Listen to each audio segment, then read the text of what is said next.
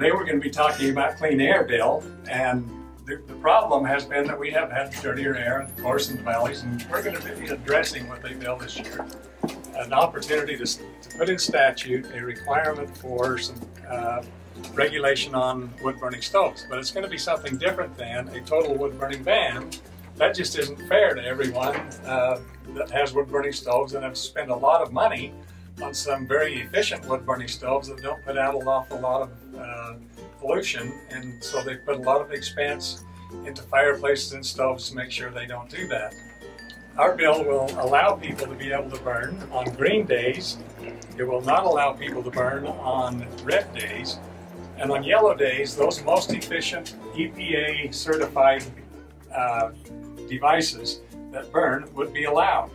So it doesn't put all of the burden on those people that have made the most expenditure to make sure that their devices are clean. All right, and we are at the top. Thanks, Senator Okerlund.